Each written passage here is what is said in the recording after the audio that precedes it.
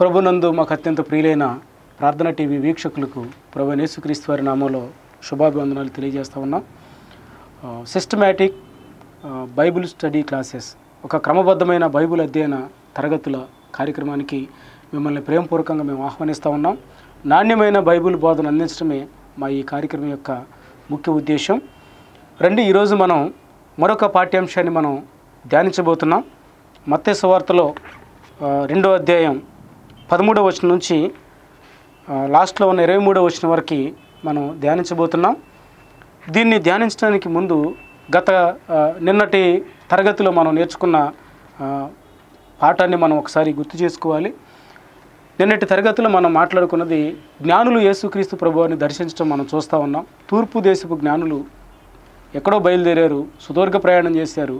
చాలా కష్టతరమైన ప్రయాణం చేసుకుంటూ యేసుక్రీస్తు ప్రభువుని వెతుక్కుంటూ హేరోదు దగ్గరకు వచ్చి, మళ్ళీ హేరోదు చేత మోసపుచ్చబడి బయటకు వచ్చినప్పుడు నక్షత్రం వాళ్ళకి కనిపించి, మళ్ళీ యేసుక్రీస్తు ప్రభువుని వాళ్ళ దగ్గరికి నక్షత్రం వాళ్ళని తీసుకుని వెళ్ళినప్పుడు యేసుక్రీస్తు ప్రభువారు, శిష్యుడిగా ఉన్న యేసుక్రీస్తు ప్రభువారిని చూసి సాగిలపడి పూజించి విలువైన కానుకలు ఆయనకు సమర్పించారు.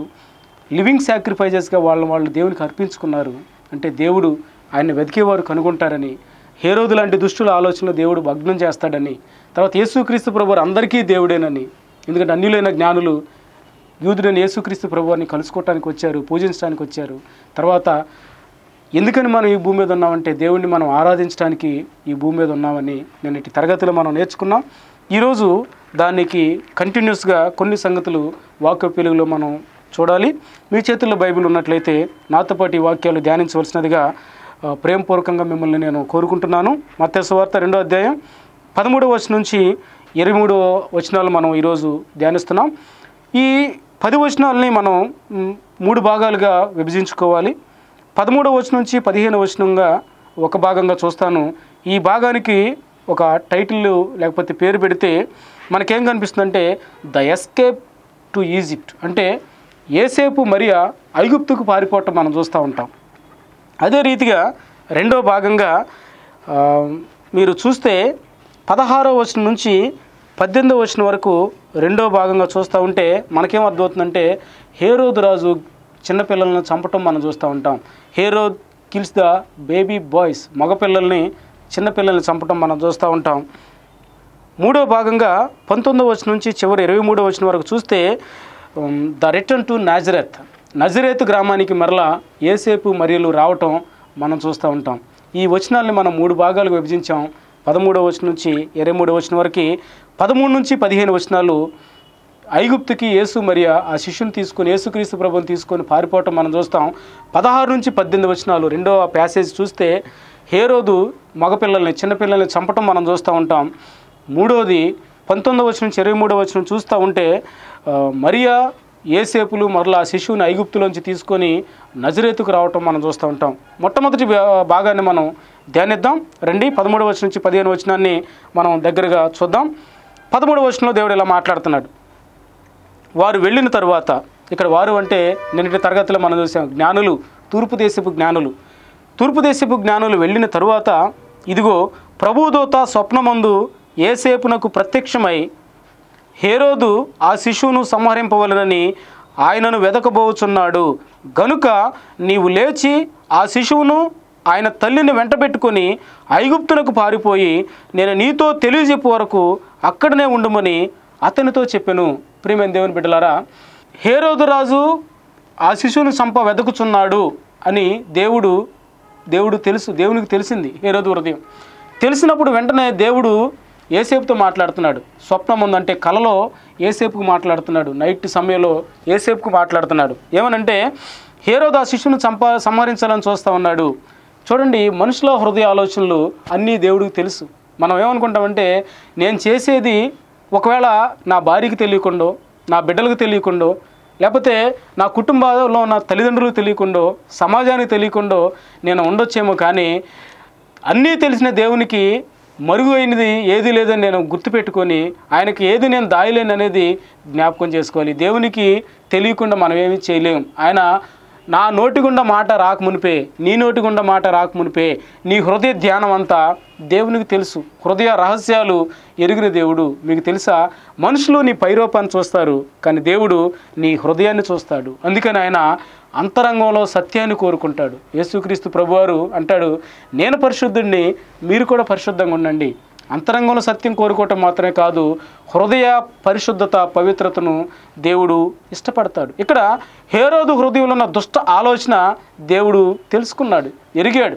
ఎరిగి వెంటనే ఇదిగో ఆ శిశువును హేరోదుని అడ్డగించడం దేవునికి ఏమంత కష్టం కాదు. ఎందుకంటే హేరోదుని తన మూర్ఖత్వానికి దేవుడు అలా వదిలేశాడు.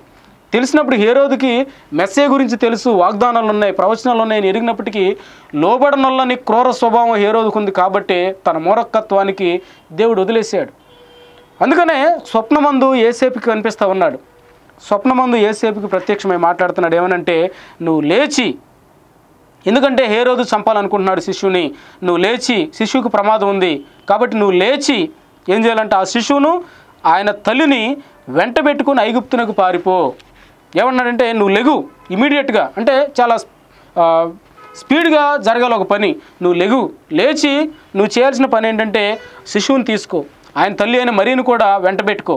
ఇప్పటివరకు మీరు గమనించండి, దేవదూత మరీకి ప్రత్యక్షమయ్యాడు. యేసుక్రీస్తు గర్భంలోకి రాకముందు, పరిశుద్ధాత్మలో తన గర్భం ధరించకముందు మరీతో ఒకసారి మాత్రమే దేవుని దూత మాట్లాడాడు. దాని తర్వాత కంటిన్యూస్గా యేసేపుతో దేవుడు సంభాషించడం మనం చూస్తూ ఉన్నాం. యేసేపుతో యేసేపు మరీని వదిలిపెట్టాలని నిర్ణయించుకున్నప్పుడు మళ్ళీ స్వప్నమందు యేసేపుకు ప్రత్యక్షమై, నువ్వు భయపడొద్దు, మరియా ఏ తప్పు చేయలేదు, తను పరిశుద్ధాత్మల గర్భాన్ని ధరించుకుంది, తన కడుపున పుట్టబోయేవాడు లోకరక్షకుడు దేవుడు, కాబట్టి ఆమెను చేర్చుకోవడానికి నువ్వు భయపడొద్దు అన్నప్పుడు ఆయన నీతిమంతుడయ్యుండి మరియును చేర్చుకున్నాడు. రహస్యంగా వదిలిపెట్టాలనుకున్నాడు. దేవుని మాటకు విధేయత చూపించే మనసు మొదటి నుంచి యేసేపు జీవితంలో మనం చూస్తూనే ఉన్నాం. ఆనాడు దేవుని మాటకు విధేయత చూపించి విడిచిపెట్టాలనుకున్న మరియును దగ్గరకు తీర్చుకున్నాడు. ఈ రోజును కూడా దేవుని మాటకు విధేయత చూపించి ఒక పని చేస్తున్నాడు. దేవుడు చెప్పాడు, నువ్వు లేచి ఏం చేయాలంట, శిశువును తల్లిని తీసుకొని ఐగుప్తు పారిపో. ఐగుప్తు వీళ్ళకి బెత్లెహేముకి దాదాపు 60 మైళ్ళ దూరంలో ఈ ఐగుప్తు ఉన్నట్టుగా మనకి కనిపిస్తూ ఉంటుంది. ఏమంటున్నాడు, ఈ 60 మైళ్ళ దూరం ఏం చేయాలంట, ఇమీడియట్గా శిశువుని తల్లిని తీసుకొని నువ్వు పారిపోవాలి. పారిపోవటం అంటే హాయిగా ప్రయాణానికి అన్నీ సమకూర్చుకొని వెళ్ళిపోవటం కదా, ఇమీడియట్గా ప్రాణాలు అరిచేతుల్లో పెట్టుకొని పారిపోవాలి. ఆ రోజు ప్రయాణ సౌకర్యాలు లేనప్పటికీ, కష్టతరమైన ప్రయాణం అని ఎరిగినప్పటికీ చాలా ఇబ్బంది చిన్నపిల్లల్ని వేసుకొని ప్రయాణం చేయటం. అంత ఇబ్బందిని ఓర్చుకొని యవనస్తులు, చిన్నపిల్లలు, చిన్నవాళ్ళు, వీళ్ళు కూడా, మరియా యేసేపులు కూడా ఇంకా ప్రదానం చేయబడిందిలే కానీ వివాహం జరగలేదు. అంత యవనస్తులుగా యవన కాలంలో ఉన్నప్పటికీ మరియను శిష్యుని వెంటబెట్టుకొని ఎప్పుడైతే పారిపో ఐగుప్తు అని దేవుడు సెలవిచ్చామన్నాడు, నేను నీతో చెప్పు వరకు అక్కడనే ఉండమని అతనితో చెప్పాడు. నేను నీతో చెప్పేంతవరకు యు వెయిట్ ఇన్ ఈజిప్ట్లో నువ్వు వెయిట్ చేయి, ఉండు, అక్కడ ఉండు అని యేసేపుకి దేవుడు ఎప్పుడైతే సెలవిచ్చాడో 14వ వచనంలో మనం చూస్తాం. అప్పుడు అతడు లేచి రాత్రివేళ శిశువును తల్లిని తోడుకొని, గుర్తుపెట్టుకోండి, రాత్రివేళ దేవుడు మాట్లాడిన వెంటనే రేపు వెళ్తానులే ప్రభువా, ఎల్లుండి వెళ్తానులే ప్రభువా, ప్రయాణానికి కొన్ని ఇవన్నీ రెడీ చేసుకుని వెళ్తానులే ప్రభు అని యేసేపు అనలేదండి. యేసేపు వెంటనే స్వప్నమందు దేవుడు కనిపించాడు, చెప్పాడు.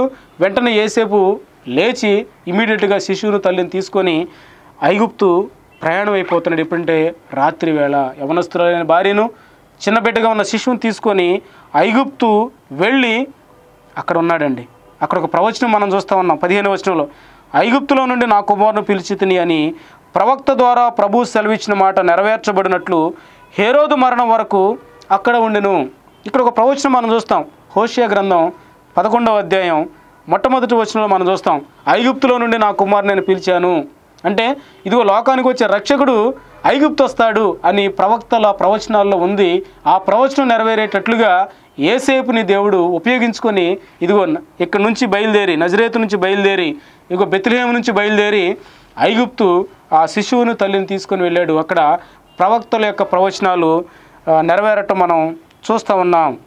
హేరోదు చనిపోయేంత మట్టికి కూడా యేసేపు మరియా అక్కడ చిన్న చిన్న పనులు చేసుకుంటూ ఆ శిశువుని చూసుకుంటూ ఐగుప్తులో తలదాచుకున్నట్టుగా మనం చూస్తూ ఉంటాం. ఈ చిన్న ప్యాసేజ్లో నుంచి మనం గ్రహించాల్సిన సత్యం, మీరు అర్థం చేసుకోవాల్సిన విషయం ఏంటంటే, యేసేపు యొక్క నీతిని లేకపోతే యేసేపు యొక్క విధేయతను ఇమీడియట్గా దేవునికి విధేయత చూపించే మనసు యేసేపు కలిగి ఉన్నాడు, మరియలు కలిగి ఉన్నారు. రెండోది, దేవుని కోసం ఎంత కష్టాన్నైనా ఓర్చుకునే మనసు యేసేపు లేకపోతే మరియలు కలిగి ఉండటం మనం చూస్తూ ఉంటాం. చూడండి, విధేయత కలిగి దేన మనసు కలిగి వాళ్ళను తగ్గించుకున్న వ్యక్తుల్ని దేవుడు హెచ్చించడం మనం బైబిల్ గ్రంథంలో విరివిగా మనం చూస్తూ ఉంటాం.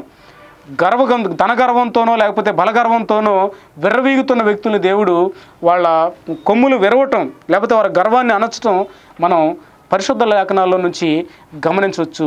ఈ ప్యాసేజ్లో యేసేపు మరియలు ఐగుప్తు పారిపోయిన సందర్భంలో యేసేపు క్యారెక్టర్ని లేకపోతే మరియ క్యారెక్టర్ని మనం చూడాలి. వాళ్ళు చూపించిన విధేయతను మనం నేర్చుకోవాలి. అట్టి విధేయత మనం కలిగి ఉండాలి.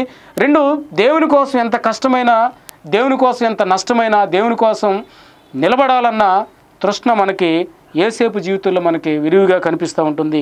రెండో ప్యాసేజీ 16వ వచనం నుంచి కనుక 18వ వచనం చూస్తే దీనికి మనం ఇందాక ఒక పేరు పెట్టుకున్నాం, హేరోద్ కిల్స్ ద బేబీ. హేరోదు చిన్నపిల్లలను చంపడం అనేది మనం ఇక్కడ చూస్తూ ఉన్నాం. ఏం చేశారంటే హేరోదు 16వ వచనం చూస్తే, ఆ జ్ఞానులు తను అపహసించరని హేరోదు గ్రహించి బహు ఆగ్రహము తెచ్చుకొని తాను జ్ఞానుల వలన వివరముగా తెలుసుకున్న కాలమును బట్టి బెత్లెహేములోను దాని సకల ప్రాంతముల్లోనూ 2 సంవత్సరాలు మొదలుకొని తక్కువ వయసు గల మగపిల్లలందరినీ వధించెను. చూడండి, హేరోదు యొక్క క్రూరమైన చర్య, ఎవరు సహించలేని ఒక పనిని హేరోదు చూడటం మనం గమనించాలి. హేరోదు ఏం చేస్తున్నాడు? జ్ఞానులు చెప్పాడు, మీరు వెళ్ళి ఆ శిశువును చూడండి, ఆయన్ని పూజించండి, నేను కూడా వచ్చి ఆయన్ని పూజించేటట్లుగా మీరు వెళ్ళి మళ్ళీ నా దగ్గరకు వచ్చి ఆ వర్తమానం నాకు తీసుకురండి అని జ్ఞానులకు చెప్పి హేరోదు పంపిస్తాడు, రాజు పంపిస్తాడు. కానీ మళ్ళీ జ్ఞానులకి స్వప్నమందు దేవుడు వాళ్ళకి కనిపించి మీరు హేరోదు దగ్గరికి వెళ్ళొద్దు, అతను క్రూరుడు, మీరు వేరొక మార్గాన్న మీ దేశం వెళ్ళిపోండి అని చెప్పినప్పుడు వాళ్ళు వేరొక మార్గాన్న వెళ్ళిపోతే హేరోదు వీళ్ళ కోసం ఎదురు చూశాడు, కొన్ని రోజులు ఎదురు చూశాడు. అయినప్పటికీ వీళ్ళు రాకపోతే హేరోదు రాజుకి ఒక విషయం అర్థమైందండి. ఏంటి ఆ విషయం అర్థమైందంట? వీళ్ళు జ్ఞానులు ఇతన్ని మోసం చేశారు, తిరిగి రాలేదు, వాళ్ళకి వేరొక మార్గంలో వెళ్ళిపోయారన్న సంగతి ఇతనికి అర్థమైనప్పుడు కోపగించుకున్నాడు. వెంటనే లేచి ఒక దుష్కార్యం చేయటం మనం ఇక్కడ గమనిస్తూ ఉంటాం. ఏం చేశాడంటే హేరోదు ఆల్రెడీ వాళ్ళని అడిగాడు, ఈ కుయుక్తిని వాళ్ళ తన హృదయంలో ఉంచుకొని జ్ఞానులను అడిగాడు, మీరు ఏ సంవత్సరంలో బయలుదేరారు, ఎప్పుడు బయలుదేరారు, ఆ కాలమంతా వివరంగా తెలుసుకున్నాడు జ్ఞానుల దగ్గర నుంచి. వాళ్ళ దగ్గర నుంచి వివరంగా తెలుసుకున్న కాలాన్ని ఆధారంగా చేసుకొని లెక్కించాడు. ఇదిగో 2 సంవత్సరాలు మొదలుకొని తక్కువ వయసున్న, అంటే యేసుక్రీస్తు ప్రభు వారికి అప్పుడు సుమారు 2 సంవత్సరాలు లేదా అంతకంటే కొంచెం తక్కువ వయసు ఉంటున్నట్లుగా మనం గమనించవచ్చు. 2 సంవత్సరాలు మొదలుకొని తక్కువ వయసున్న మగపిల్లలందరినీ చంపేయండి. ఎక్కడంట? బెత్లెహేము దాని పరిసర ప్రాంతాల్లో ఉన్న గ్రామాల్లో ఉన్న 2 సంవత్సరాలు మొదలుకొని తక్కువ వయసున్న మగపిల్లలందరినీ చంపేయాలి అన్న రాజాజ్ఞ జారీ అయినప్పుడు సైనికులు వెళ్ళిపోయి ఆ చిన్నపిల్లలను తీసుకొని అతి కిరాతకంగా కసాయిగా హృదయాన్ని రాయిగా మార్చుకొని ఆ పిల్లల్ని చంపేసినట్టుగా మనం చూస్తూ ఉంటాం. 2 సంవత్సరాలు మొదలుకొని తక్కువ వయసు గల మగపిల్లలందరినీ హేరోదు వధించాడు. మీకు తెలుసు కదా, హేరోదు గురించి నిన్నటి పాఠంలో మనం చూసాం. హేరోదు తన రాజ్యాన్ని లేకపోతే తన సింహాసనాన్ని కాపాడుకోవటం కోసం ఎంతటి అగత్యానికైనా వెనుకాడిన ఒక భయంకరమైన క్రూరుడు. తన భార్యను చంపేశాడు, తన రాజ్యానికి అడ్డొస్తుందేమోనని భయపడి. రెండోది, తన కడుపును పుట్టిన కుమారులు సైతం హేరోదు చంపేసేసాడు. ఎందుకంటే తన రాజ్యాన్ని వాళ్ళు తీసేసుకుంటారేమో. తన కుమారులకు ఇవ్వటం కూడా హేరోదుకి ఇష్టం లేదు. తన రాజరికానికి అడ్డుగా వస్తున్న వాళ్ళందరినీ, రక్త సంబంధికులైనా తన ఇంటి వారినైనా ఎవరిని విడిచిపెట్టకుండా అందరినీ చంపిన అత్యంత క్రూరుడు హేరోదు. ఇక్కడ మరొక క్రూరమైన చర్యను మనం చూస్తూ ఉన్నాం. ఏంటా చర్య అంటే 2 సంవత్సరాలు మొదలుకొని తక్కువ వయసున్న మగపిల్లలందరినీ హేరోదు చంపేశాడు. క్రీస్తు కోసం మొట్టమొదటి హతసాక్షులైన వాళ్ళ లిస్టులో ఈ చిన్న బిడ్డలు మనకు కనిపిస్తూ ఉంటారు. అమాయకులు, ఏ తప్పు చేయలేదు, ఏమీ వాళ్ళకి తెలియనప్పటికీ హేరోదు అత్యంత క్రూరంగా ఈ చిన్నపిల్లలను చంపడం మనం చూస్తూ ఉన్నాం. అక్కడ ఒక ప్రవచనాన్ని కూడా దేవుడు రాయించి పెట్టాడు ముందుగానే. 17వ వచనాలు మనం చూస్తే అందువలన ప్రవచనం ఇక్కడ రాయబడింది. రామాలో అంగలార్పు వినబడును, ఏడుపును మహారోదన ధ్వని కలిగెను. 18వ వచనంలో రాహేలు తన పిల్లల విషయమై ఏడ్చుచు వారు లేనందున ఓదార్పు పొంద నొల్లకయుండెను అని ప్రవక్త అయిన ఇర్మియా ద్వారా చెప్పబడిన వాక్యము నెరవేరును. ఎక్కడుందంటే ఈ వాక్యం? ఇర్మియా గ్రంథం 31వ అధ్యాయం 15వ వచనంలో మనం ఈ ప్రవచనాన్ని మనం చూస్తూ ఉంటాం. రామాలో అంగలార్పు వినబడింది, ఏడుపు మహారోదన ధ్వని కలిగింది. ఆ బిడ్డలను పోగొట్టుకున్న తల్లిదండ్రుల రోదన, కుటుంబస్తుల రోదన, పిల్లల్ని చంపేటప్పుడు వాళ్ళు చేస్తున్న ఆర్తనాదాలతో ఆ బెత్లెహేము దాని చుట్టుపక్కల ఉన్న గ్రామాలు రోదన ధ్వని అంతా మారుమోగుతూ ఉందన్నమాట. అంగలార్పులు, రోదన ధ్వని కలుగుతూ ఉంది. రాహేలు తన పిల్లల విషయమై ఏడ్చు. రాహేలు ఇశ్రాయేలీల తల్లి అనమాట. ఆ రాహేలు పిల్లల విషయమై ఏడటం, అంటే బెత్లెహేము దాని చుట్టుపక్కల ఉన్న ప్రజలు పిల్లల విషయమై ఏడ్చుచు వారు లేనందున ఓదార్పు పొందనెలకు ఇండను అని ఇర్మియా ప్రవక్త ముందుగానే హేరోదు చేస్తున్న దుష్కార్యాన్ని గురించి ప్రవచనాల్లో రాసిపెట్టి ఉంచాడు.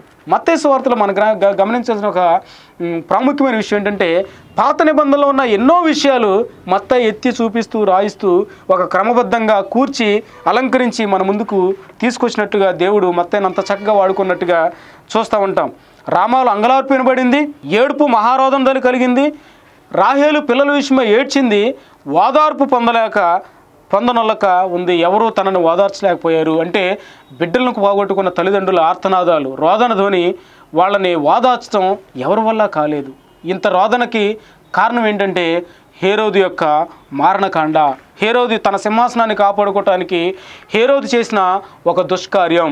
మెస్సే గురించి తెలుసు, మెస్సే వస్తాడు, రాజ్యాన్ని స్థాపిస్తాడు. అయితే హేరోదు అనుకున్నాడు మెస్సే స్థాపించేది, లేకపోతే యేసుక్రీస్తు స్థాపించేది ఈ లోకరాజ్యం అనుకున్నాడు.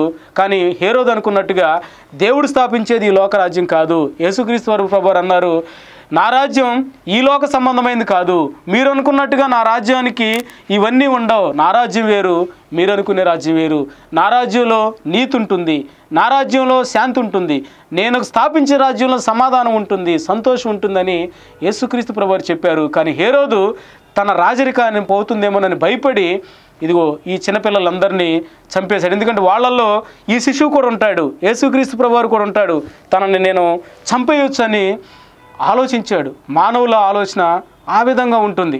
కానీ దేవుడు తెలుసు హేరోదు యొక్క హృదయ ఆలోచన.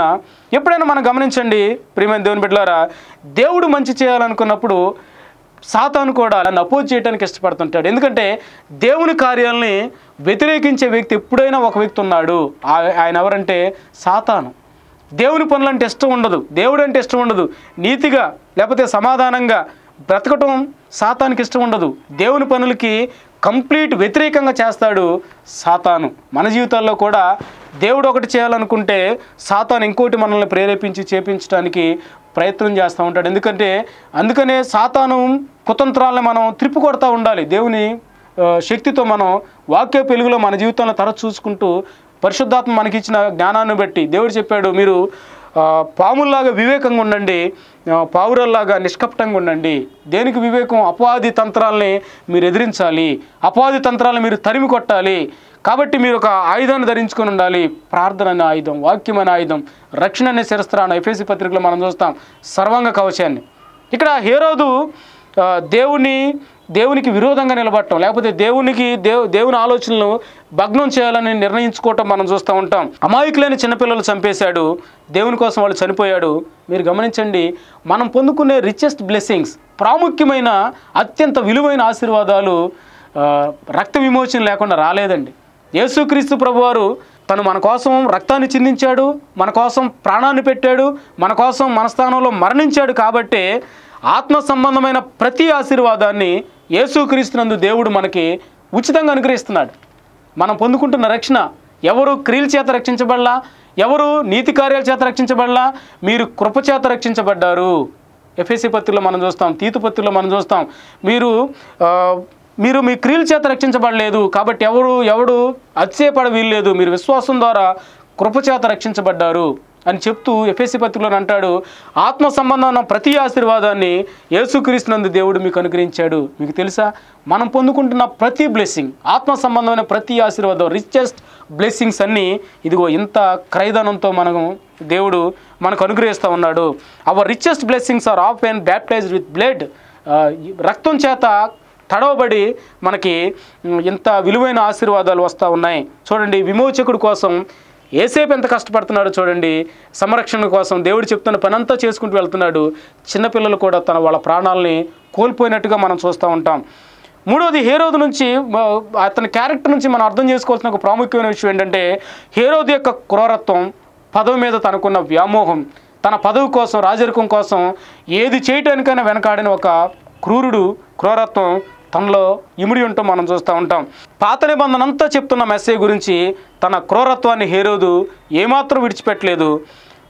తన దేవునికి అవిధేయత, తర్వాత క్రూరత్వం విపరీతంగా ప్రదర్శించడం మనం హేరోదు జీవితంలో మనం చూస్తున్నాం. ఇందాక మనం చూసాం కదా, యేసేపు ఎంతైతే విధేయత చూపిస్తున్నాడో దేవుని ఆజ్ఞలు పాటించడానికి, దేవుని మాటలకు ఎంతైతే విధేయత కనపరుస్తున్నాడో, హేరోదు అంత విధేయత. మెస్సేజ్ గురించి తెలిసినప్పటికీ యాజకులు చెప్పారు, శాస్త్రులు చెప్పారు, ఇదిగో మనకు లేఖనాలు ఎలా చెప్తా ఉన్నాయి, ఇదిగో పాత నిబంధనలో మెస్సే వస్తాడని ఉంది, ఆయన నజరేతులో వస్తాడు, యోదయ దేశంలో ఉంటాడు, ఇదిగో ఇక్కడ పుడతాడు, ఎలా పుడతాడని పాత నిబంధనలు ఇవన్నీ చెప్తే నేను ఎక్స్ప్లెయిన్ చేసినప్పటికీ క్రీస్తు గురించి తెలిసి కావాలని అవిధేయత కనపరుస్తున్నాడు. మీకు తెలుసా, దేవుని కోపాన్ని చవి చూడాలని తాపత్రయపడుతున్నాడు. దేవుడు తన మాటను వినని వ్యక్తుల్ని శిక్షించడానికి కూడా దేవుడు వెనకాడలేదు. మీకు తెలుసా, దేవుడు న్యాయవంతుడు అంటే మంచి వాళ్ళని రక్షించడం మాత్రమే కాదు, తన మాటను వినని వాళ్ళకి శిక్షించడం కూడా తన న్యాయంలో ఒక భాగమే. తను తీర్పు తీర్చినప్పుడు న్యాయంగానే కనపడతాడు. 51వ కీర్తనలో దావీదు కీర్తనకారుడు అంటాడు, కాబట్టి నువ్వు తీర్పు తీర్చినప్పుడు నిర్మలుడిగా కనపడతావు. ఎందుకంటే మా దుష్టత్వాన్ని బట్టి నువ్వు తీర్పు తీరుస్తున్నావు, మా చెడ్డతనాన్ని బట్టి నువ్వు తీర్పు తీరుస్తున్నావు. కాబట్టి మా స్వభావాన్ని బట్టి మమ్మల్ని నువ్వు నరకానికి పంపించినప్పటికీ పాపాన్ని బట్టి నువ్వు మంచోడు కాకుండా పోవు, నువ్వు న్యాయవంతుడివే, నువ్వు నిర్మలుడిగా కనపడతావని కీర్తనకారుడు 51వ అధ్యాయంలో మనం చూస్తాం. హేరోదు క్రూరత్వం, తన మూర్ఖత్వం ఇక్కడ ప్రదర్శించడం ఈ రెండో భాగంలో మనం చూస్తాం. మరొకసారి మూడో భాగంలో కూడా 19వ వచనం నుంచి 23వ వచనాలు నేను చదువుతూ ఉన్నాను. మొదటి భాగంలోనేమో 13వ వచనం నుంచి 15వ వచనం వరకు ఐగుప్తుకి యేసేపు మరియా ఈ క్రీస్తుని తీసుకొని పారిపోవటం మనం చూస్తున్నాం. రెండోది హేరోదు అంటే 16వ వచనం నుంచి 18వ వచనం వరకు హేరోదు 2 సంవత్సరాలు మొదలుకొని తక్కువ వయసున్న మగపిల్లలను చంపటం మనం చూస్తూ ఉన్నాం. మూడో భాగంగా మనం చూడండి 19వ వచనం నుంచి 23వ వచనాలు మనం చూస్తే మరొక విషయాలు మనకు కొన్ని విషయాలు అర్థమవుతూ ఉంటాయి. హేరోదు తర్వాత ఇదిగో ప్రభువు దూత ఐగుప్తులో యేసేపునకు స్వప్నమందు ప్రత్యక్షమై, ఇక్కడ మళ్ళీ దేవుని దూత యేసేపుకి కలలో ప్రత్యక్షం అవటం మనం చూస్తూ ఉన్నాం. మీకు మొదటి నుంచి మనం చూస్తే యేసేపుతో దేవుడు పదే మాట్లాడటం, యేసేపు తన మాటకి విధేయత చూపించి దేవుడు చెప్పినట్టుగా చేయటం. యేసేపు ఒకటే నిర్ణయించుకున్నాడు, నా చిత్తాన్ని నేను చేయకూడదు, నా ఆలోచనలు నేను చేయకూడదు, ఈ బిడ్డను రక్షించుకోవడానికి నా స్వప్రయత్నాలు నేను చేయకూడదు. దేవుడు ఏదైతే చెప్పాడో, ఎక్కడున్నమంటే ఇక్కడ ఉంటాను, ఐగుప్తు వెళ్ళమంటే అక్కడికి వెళ్తాను, ఐగుప్తు నుంచి వేరే చోటకు వెళ్ళమంటే అక్కడ కూడా నేను వెళ్ళిపోతాను. ఎందుకంటే దేవుడు ఏదైతే చెప్పాడో అది నేను చేయాలని నిర్ణయించుకున్నాడు యేసేపు. అందుకనే తన మాటకు వినేవాళ్ళకి దేవుడు పదే తన మాటలు తెలియజేస్తూ ఉంటాడు, తన పనికి వాడుకుంటూ ఉంటాడు. హేరోదు చనిపోయిన తర్వాత ఇదిగో ప్రభువు దూత ఐగుప్తులో యేసేపునకు స్వప్నమందు ప్రత్యక్షమై 20వ వచనంలో అంటున్నాడు, నీవు లేచి, ఇందాకటేమో 13వ వచనంలో నువ్వు లేచి పారిపో అన్నాడు. ఇక్కడ నువ్వు లేచి శిశువును తల్లిని తోడుకొని ఇశ్రాయేలు దేశానికి వెళ్ళు, మళ్ళీ నువ్వు యెరూషలేము వెళ్ళు, బెత్లెహేము వెళ్ళిపో. ఏమనంట, నువ్వు లేచి, అక్కడేమో నువ్వు లేచి పారిపో, ఐగుప్తు వెళ్ళిపో అన్నాడు. ఇక్కడేమన్నాడు, నువ్వు లేచి శిశువును తల్లిని తీసుకొని మరియు నువ్వు యేసుక్రీస్తు ప్రభువుని తీసుకొని ఇదిగో ఇశ్రాయేలు దేశానికి వెళ్ళు, ఎందుకంటే హేరోదు చచ్చిపోయాడు. ఎవరినైతే చంపాలని హేరోదు నిర్ణయించుకున్నాడో అదే హేరోదు రాజుగా చనిపోయాడు. మీకు తెలుసా, రాజులైనా లేకపోతే ప్రపంచంలో పెద్ద అధికారాలు ఉన్నోళ్ళైనా, అందలం ఎక్కిన వాళ్ళైనా, ప్రపంచాన్ని శాసించిన నియంతలైన, రక్తపాతాన్ని చవిచూసిన నియంతలైన, ప్రపంచంలో అత్యంత ధనవంతులైన, ప్రపంచాన్ని గడగడలాడించిన అలెగ్జాండర్ ద గ్రేట్ అయిన, ప్రపంచాన్ని ఒంటి చేత్తో జయించిన అలెగ్జాండర్ లాంటి వ్యక్తులైన, సీజర్ అగస్టిస్ లాంటి వ్యక్తులైనప్పటికీ ఈ రోజున ప్రతి వ్యక్తి మరణించాడు. ప్రతి వ్యక్తి కాలగర్భంలో అంతజ్ఞానులు సైతం కలిసిపోయారు. వాళ్ళ క్రమంలోనే హేరోదు కూడా ఏ అధికారం కోసం అయితే బ్రతకాలని అనుకున్నాడో, ఏ రాజరికాన్ని స్థిరంగా ఉంచుకోవాలని అనుకున్నాడో తను కూడా మరణానికి తలంచారు. మనుషులు మట్టే తిరిగి మట్టిలో కలిసిపోతారు. దేనికోసం ఈ ఆలోచనలు? హేరోదు ఏం సాధించాడని మరణించాడు, మరణానికి తలంచాడు. ఇదిగో కాలగర్భంలోకి తను కలిసిపోయాడు. దేవుని చిత్తాన్ని జరిగించేవాడు స్థిరంగా నిలబడతాడని వాక్యం చెప్తుంది. దేవుని చిత్తానికి వ్యతిరేకంగా విర్రవీగిన హేరోదు చనిపోయినప్పుడు యేసేపుకు దేవుడు ప్రత్యక్షమై చెప్పాడు, నువ్వు ఐగుప్తు పారిపో, ఐగుప్తు నుంచి మళ్ళీ నువ్వు తిరిగి ఇశ్రాయేలు దేశానికి వెళ్ళుము, శిశువు ప్రాణం తీజూచుండిన వారు చనిపోయారని చెప్పాడు. అప్పుడు అతడు లేచి, ఇందాక కూడా మనం చూసాం 13వ వచనంలో, యేసేపు లేచి తల్లి అయిన మరియను శిశువుని తీసుకొని ఐగుప్తు పారిపోయాడు రాత్రికి రాత్రే. ఇప్పుడు కూడా లేచి వెంటనే దేవుడి మాటకు ఇమీడియట్ ఒబీడియన్స్. 21వ వచనంలో అప్పుడు అతడు లేచి శిశువును తల్లిని తోడుకొని ఇశ్రాయేలు దేశానికి వచ్చాడు. అయితే అక్కడ అర్కెలాయు అనే తన తండ్రి అయిన హేరోదునకు ప్రతిగా యోదయ దేశం ఏలుచున్నాడని విని అక్కడికి వెళ్ళవెరచి స్వప్నమందు దేవుని చేత బోధించబడిన వాడై మళ్ళీ గల్లియా ప్రాంతానికి వెళ్ళి నజరేతను ఊరికి వచ్చి అక్కడ కాపురం ఉన్నాడు.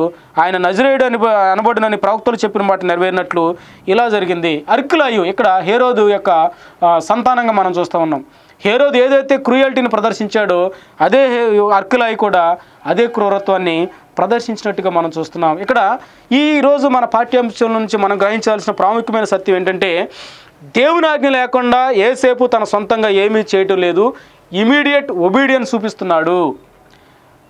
ఒక దైవజనుడు ఇలా సెలవిస్తాడు, delayed obedience is the disobedience అంటాడు. విధేయత చూపించడానికి నువ్వు కాలయాపన చేస్తున్నావంటే అది కూడా అవిధేయతే.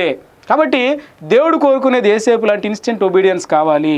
రెండవది, దేవుడు తన సంకల్పాలని ఏ విధంగా అయినా సరే నెరవేర్చుకుంటాడు. మూడవది, హేరోదు అర్కెలాయు లాంటి క్రూరుల మధ్య దేవుడు తన సంకల్పాలను నెరవేర్చుకొని తీరుతూ ఉంటాడు. కాబట్టి దేవుని మాటకు విధేయత చూపిస్తావా, ఏసేపులాగా దీవించబడతావు.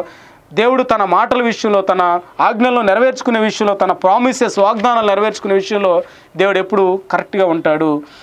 చిన్న ప్రార్థన చేసుకుందాం. మహాపరిశుద్ధుడా, ప్రేమనామకం గల తండ్రి, నీ పరిశుద్ధ గన్నామానికి వందనాలు, స్తోత్రాలు నాయన. మీ ప్రియ వీక్షకులకు నాయన ఈ సిస్టమాటిక్ బైబిల్ స్టడీ క్లాసెస్ ద్వారా, ఒక క్రమబద్ధమైన బైబిల్ అధ్యయన తరగతుల ద్వారా నాయన నాణ్యమైన టీచింగ్, సౌండ్ టీచింగ్ అందించడం కోసం మీరు ఏర్పాటు చేసుకున్న నీ కార్యక్రమాన్ని బట్టి నీకు వందనాలు. బైబిల్లో ఉన్న సత్యాలను మేము వెలుగు తీయటానికి ప్రభువా, మీరు చేస్తున్న ఉపదేశాలను బట్టి, మీరు చేస్తున్న సహాయాన్ని బట్టి నీకు వందనాలు. ఎంతమంది అయితే బిడ్డలు ఈ టీవీ కార్యక్రమం ద్వారా ప్రభు చూస్తున్నారో అని బిడ్డలందరినీ మీరు దేవా జ్ఞాపకం చేసుకోండి. ఏసేపు లాంటి ఇమీడియట్ ఒబీడియన్స్ని మీరు వాళ్ళకి దయచేయండి. యేసుక్రీస్తు ప్రభు అందరికీ దేవుడేనని, హేరోదు లాంటి అర్కెలాయు లాంటి ప్రభు క్రూరుల ఆలోచనలు దేవుడు భగ్నం చేస్తాడని, తన మాటలు వినే వాళ్ళకి నాయన ఏసేపులాగా తన సంకల్పాల నెరవేర్పులో భాగంగా వాళ్ళని వాడుకుంటాడని ప్రభా, మేము నీకు ఎల్లప్పుడూ నీ మాటలకు విధేయత చూపించే వాళ్ళలాగా, ఏసేపులాగా మరీలాగా నీ మాటకు మేము దేవా నీ మాట చొప్పున మేము చేయగలిగినట్లుగా మమ్మల్ని మీరు జ్ఞాపకం చేసుకొని దీవించమని యేసుక్రీస్తు నామములో ప్రార్థిస్తున్నాము తండ్రి. ఆమేన్. అందరికీ వందనాలు.